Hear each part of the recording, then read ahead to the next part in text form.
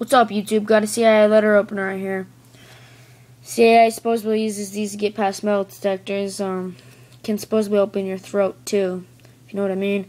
I don't know about that though, because they're not sharp enough. But they're pretty fun to have.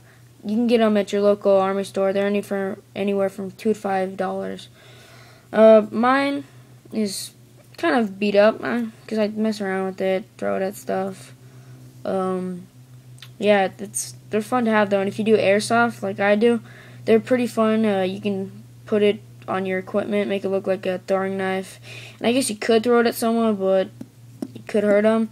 But yeah, these things are fun to have, and it's all plastic, hard plastic, black. They're pretty cool though, and yeah, I suggest getting one if you like stuff like this. Well, thanks for watching.